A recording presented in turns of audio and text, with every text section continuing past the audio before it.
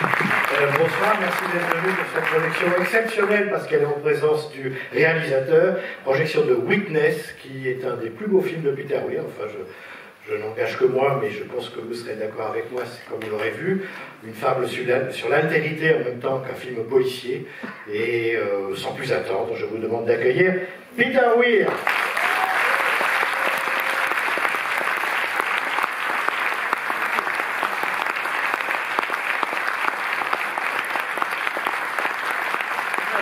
Merci beaucoup.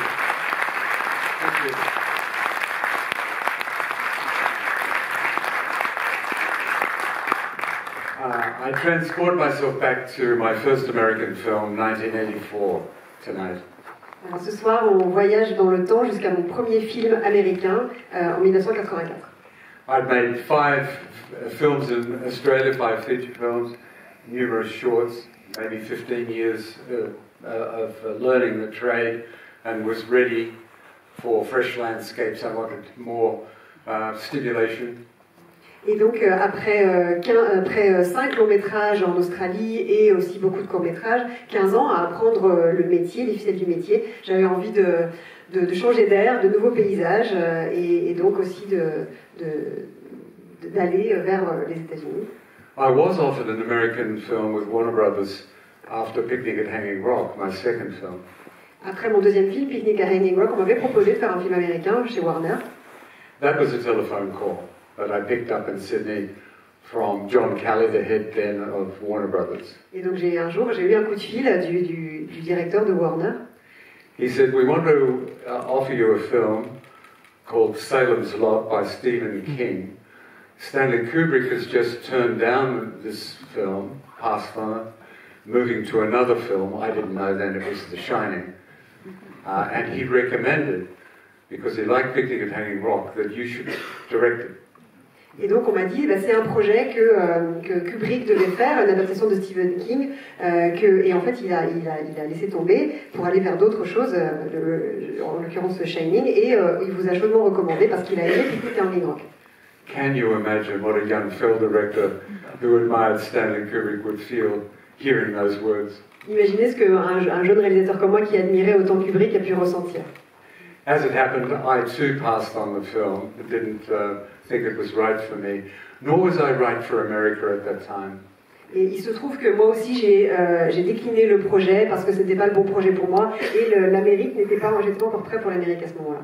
So we fast forward to my landing in Wyoming and a little airstrip to meet Harrison Ford, who was already very interested in Witness, depending on the director. Et donc voilà, un petit flash forward jusqu'à cette période où je me suis retrouvée à rencontrer Harrison Ford, qui s'intéressait déjà beaucoup à ce projet de film et à la communauté amish. Cela dit, il était une condition, c'était quel réalisateur allait être présent. This enormous star was amazingly at the airport to meet me with his little pickup truck. Et donc cette grande star américaine était à l'aéroport pour venir me chercher dans son pick-up. He said, "Do you mind if we stop at the supermarket to pick up a few things and then we'll go to the house?" Et donc il m'a dit, ça vous dérange pas si on va faire quelques courses et puis ensuite on va aller à la maison. He's walking down the aisle picking some things and I was looking and there was a box of Wheaties or cornflakes or something with he was on the box. Et là on se retrouve dans les rayons à prendre des choses et là il prend une boîte de céréales et en fait c'était sa tête qui était sur la boîte de céréales. I said, "Harrison, look, you are in the box." He said, "Oh my God, they put all that stuff everywhere." Et oui, malheureusement tous ces produits dérivés là il y en a partout maintenant. So we were already working together. On avait déjà commencé notre collaboration donc. As it happened, he wanted to work more on the police side to get the detective right and had his plans for that. And I wanted to work with the Amish to bring them more into the story. Lui, il voulait s'intéresser donc à l'univers de la police pour vraiment injecter du réalisme dans son personnage de policier. Et moi, je me suis intéressée au monde amish. So he joined his contact, Gene Dooley, the senior homicide detective in Philadelphia, and naturally he was talking to him about how he should go about playing this part. Et donc il a pris contact avec Jean Dooley, qui était le chef de la criminelle à Philadelphie à ce moment-là, et il a commencé à lui parler du rôle qu'il allait jouer. Now he did something the studio never knew. Et là, il a fait quelque chose que le studio n'a jamais su. He went on a raid at night in Philadelphia with Jean Dooley, unarmed, but nonetheless into a dangerous drug den. Et donc, il est allé, en fait, il a accompagné une descente de police avec ce Jean Dooley de nuit. Lui n'était pas armé et c'était dans un repère de vente de drogue. Now, as I remember the story, Harrison, if you're watching on YouTube, I hope I got the story right. Harrison went in the back door as the typical police action, and Jean came through the front door into the bar or whatever it was. Harrison got in. No one thought it was, Harrison Ford, just a white guy. Jean couldn't get in the front door, so Harrison is alone in the bar with these pretty heavy characters. Et donc, ce qui s'est passé, il faudrait revoir les images, enfin, en tout cas, Harrison Ford qui en parle sur YouTube, mais je crois me souvenir qu'il est arrivé, lui, d'entrer par la porte arrière, comme on fait souvent dans la police. Jean, lui, a pris la porte avant, qui était dans ce bar ou autre lieu de vente de drogue. Et en fait, quand Harrison est entré, personne l'a reconnu, personne n'a vu que c'était lui, c'était juste un mec blanc. Et Jean, lui, malheureusement, poussait la porte et ne pouvait pas rentrer, donc Harrison s'est retrouvé tout seul dans le bar autour de tous ces individus. Meanwhile, I was with the Amish, at first cooperation, and then they decided at a meeting that this Hollywood film was Hochmut, which was forbidden. Et moi, pendant ce temps-là, donc j'étais en train de discuter avec la communauté amish, qui a décidé qu'ils ne voulaient rien avoir à faire avec un film hollywoodien parce que c'était Hochmut, c'est-à-dire interdit par leur foi. So no cooperation. I knew we would never film them. They don't allow themselves to have any image. And I never did film them. But we needed to hire their little buggies, their horse and carriage. We needed to give even clothes, we needed their hats, all sorts of things, cooperation, but nothing for about 3 days. Et donc moi je savais qu'ils ne voudraient pas être filmés parce que c'est pareil, ça fait partie de leur credo de ne pas avoir d'image d'eux. Mais par contre j'avais besoin de matériel, j'avais besoin de leur carriole, aussi de certains costumes, de chapeaux. Mais j'ai eu aucune nouvelle, aucune réponse pendant 3 jours. But the art director then told me after several days, late at night at his motel, he hears, "Hello, you want to hire some buggies?" Et puis notre directeur artistique, une nuit à son motel, entend quelqu'un frapper à la porte et quelqu'un dire bonsoir, vous voulez une carriole? They're business people too, and they finally were the black market for everything. Donc c'est des gens qui, en fait, comme tout le monde, aiment bien faire des affaires, et finalement c'est devenu, il y a eu un petit marché noir qui s'est mis en place avec les Amish. When we did the scene of the building of the barn at the end of the day, we did it in one day filming. They came up to the art department and said, "How much do you want for the barn? We'll buy it."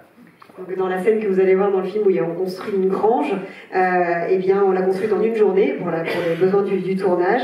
Et les Amish sont venus voir les décorateurs et leur ont demandé combien pour la grange. They are pacifists, and that's why, by the way, they have no moustache, because it was military in Europe, in the 18th century. So the beard is always without the moustache. Et donc, par ailleurs, ce sont des pacifistes, ce qui explique qu'ils ne portent pas la moustache. La moustache étant considérée comme un symbole militaire en Europe, et donc ils portent la barbe sans la moustache. So they're pacifists, and therefore the young Amish gathered around a scene where Harrison punched one of these teasing white guys in the street, and they cheered and they loved to see him punch one of those people. Et donc, comme ce sont des pacifistes, il n'y a aucune violence, évidemment, et les jeunes Amish se sont tous réunis, il y a eu un attroupement dans la scène où Harrison donne un coup de poing, et il y a eu toute une agitation et des cris qui ont été poussés.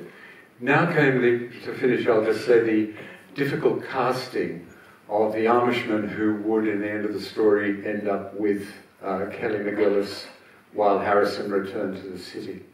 Alors donc, au sujet de l'embauche d'un des comédiens qui est celui qui en fait était promis au personnage de Kelly McGillis au départ dans le film.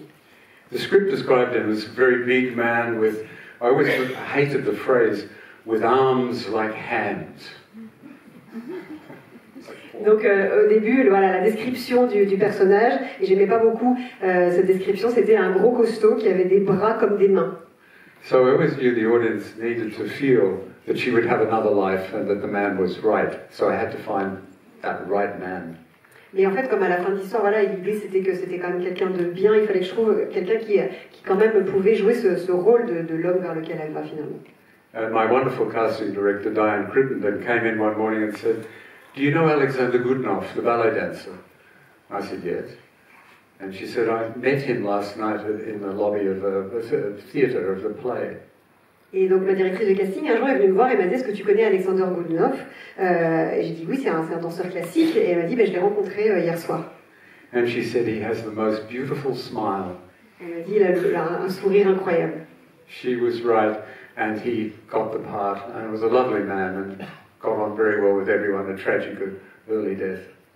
Et donc elle avait raison, et il avait un magnifique sourire, et donc il a eu le rôle, et c'était quelqu'un de charmant qui s'est bien entendu avec tout le monde, mais malheureusement il a eu une mort tragique et prématurée. I'll finish with one small note. I was very careful how I went into Hollywood, because I thought if this film doesn't go well, if I don't work well with these people, I won't come back.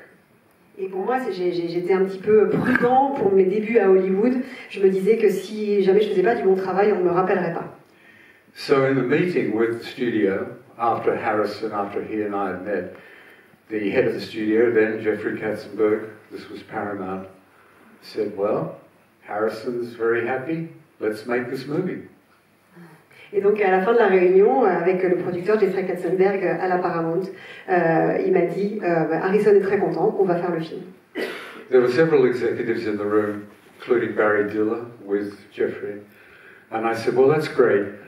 But before I say yes, I want to tell you the story. Now, in front of you here. But take 10 minutes." Et donc j'ai dit, bah oui, d'accord, mais avant d'accepter, il y avait d'autres directeurs, d'autres cadres de la Paramount, et j'ai dit, bah avant de dire oui, je vais vous raconter l'histoire, là, maintenant, tout de suite, en 10 minutes. He said, "You want to pitch us a story that we're offering you. That's a first."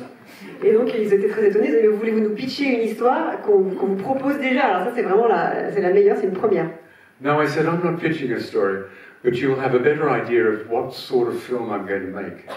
Non, j'ai dit, je ne veux pas vous le pitcher, mais simplement vous le racontant, ça vous donnera une meilleure idée de ce que sera le film.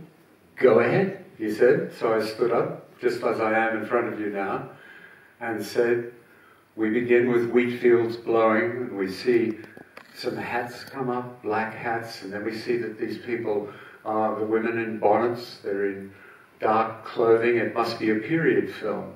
And we cross over and see some buggies, the little carriages coming down, and then up on the screen it says 1984.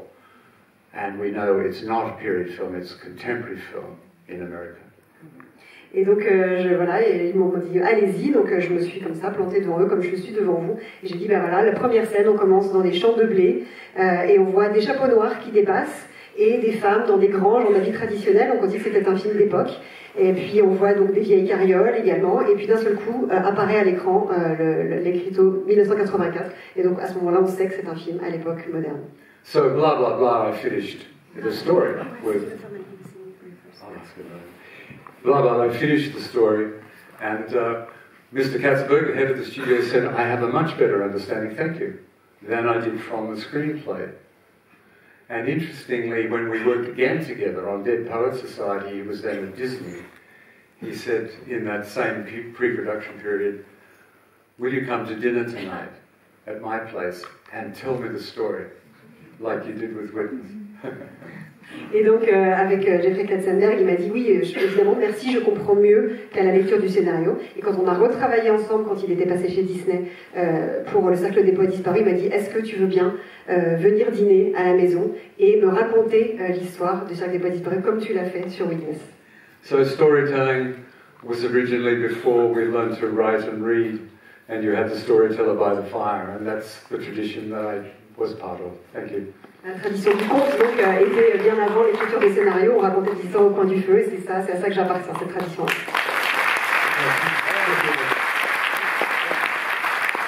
allez pour la première fois Qui voit le film pour la première fois? Pardon. You didn't say the name of the murderer, so it's okay. Okay. Good night.